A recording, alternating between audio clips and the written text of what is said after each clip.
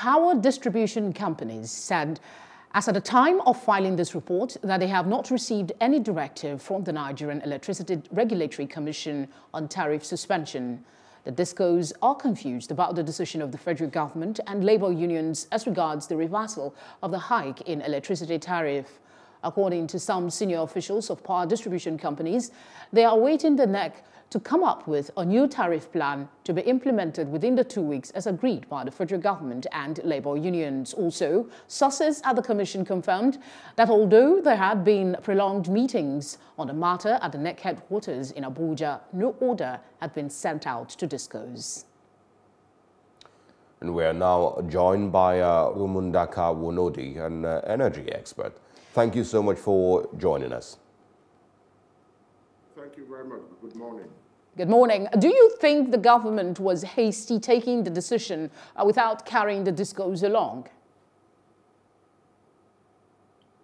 Well, I think it's difficult to see how the DISCOs would have been in the room in this discussion between government and labor. So saying whether the government was hasty in taking decisions without the distribution company might not just be the best way that I will cast it. I think that one of the things that needed to be said is that, yes, further consideration should have been taken about how this would affect the industry going forward. And we're seeing a little bit of some confusion in the sector on this. And would you all say the decision was business-oriented, or was it just a political gimmick, as alleged in some quarters?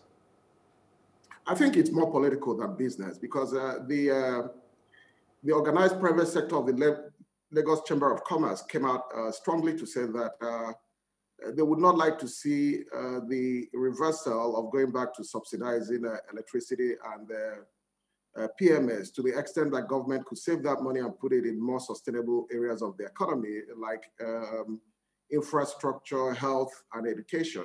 So I think that it's more political than economic. Of course, there are citizens and consumers who definitely will feel the pinch, but if the savings are used effectively and efficiently, I think it's better for the country going forward. So yes, I'm not sure that the economics of it for the country is much better.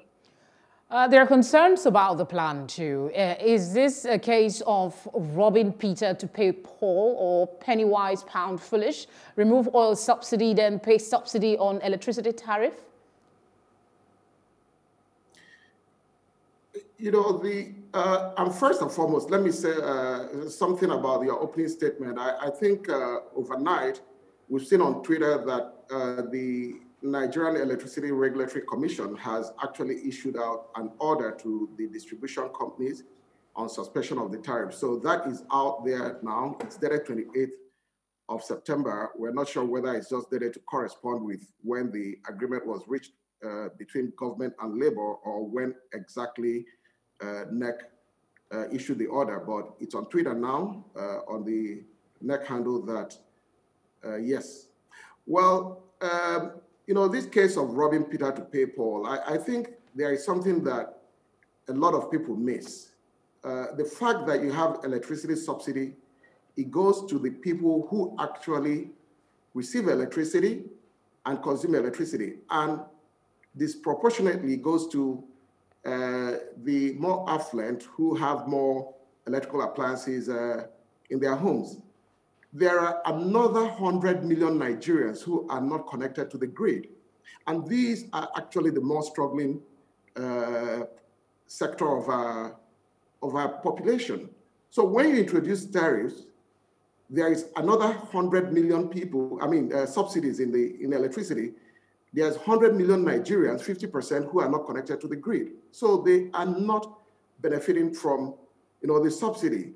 And they actually are the ones who might need more help than every other person, if you understand what I'm saying. So to a large extent, there is people, the poor that is being robbed are actually the worst off in our society, who are not even connected to the grid at all. And of course, now you're talking about the people. What would you say needs to be done in the next 2 weeks to address this confusion? Do you think that the NERC needs to ensure that these discos actually revert to the former tariff? And of course, what in the bigger picture must be done before the next meeting with the government? I think that the very first thing is that if people appreciated this new structure of the tariff, there would have been different ways to address this, right? Because now we have service level tariffs that actually geographically based. It is possible to isolate the populations and the clusters where you have the less well-off to do, and then provide them electricity credits instead of reversing the tariff. Because what is done now, there's confusion in the market. There are people who have already gone out and purchased credits in a prepaid manner. So what is going to happen to those people? They already have their units. How do you go back and roll back? How do you go and roll back the payments they've made? And then the vending platforms by the distribution companies need some time to refine, retune. So the first thing though is to find out how much will this cost the government in terms of subsidy, and then how it's going to pay for that, and the best way to implement it. But it's confusing, I must say. I being here, cannot tell you. I'm not the distribution company or the regulator, but what I can tell you is that it's a lot of confusion on how to take care of this. This reversal, is it possible in the time frame that we've been given? I didn't quite get that. Is it possible within the time 2 weeks? Given? Like, I mean, it's supposed to be immediate. Given that 2 weeks is the time for negotiation and then we'll get a resolution at the end of that 2 weeks, will they be able to reverse it almost immediately so that people don't feel the bite? No, and that's exactly what I'm saying, that it's challenging. So if you had bought credit for the month of October or for a month going forward, there is no way that you can go back and prove to the discos, and it's challenging. So, and then you have vending platforms that will take about 3 or 4 days to reconfigure. So I do not see how this could be immediate. And that's why I said that to a large extent, it's political, it's very difficult to implement. And there could have been other ways to do this. And you could have identified, isolated the clusters where you have struggling consumers and then send them electricity credits. That's exactly the same thing. But the way this is being done, it's going to make it very challenging for the industry. So it's going to be more optical than than a real solution. All right, let's also do a follow-up on a statement you just made that there could have been better ways to do it. And let's also talk about the strike again. Do you think Labour got a good deal? Because the cry out there is that Labour betrayed the people. I'm not sure whether there is a good deal or a bad deal about this. The important thing is that, we all knew that this tariff, it was suspended in March, which meant that it would come up sometime. And it was going to come in July, it was suspended. I think there was an ample window for Labour to have engaged the NERC and the discos and not wait till this moment. This is disruptive, I must say, right? Because at the end of the day, the investment climate is shaken, is unstable, and if you don't get investments in the long run, consumers and the nation will not see this electricity or any of these services. So a disruptive mechanism like this is not very helpful for everyone. That's the honest truth. So whether there's a good deal now, the deal is probably and most likely going to be short term. In the long run, we all have to pay for it one way or the other. All right, Mr. Rumundaka Wonodi, thank you very much for sharing your thoughts and your time with us on The Breakfast. Thank you.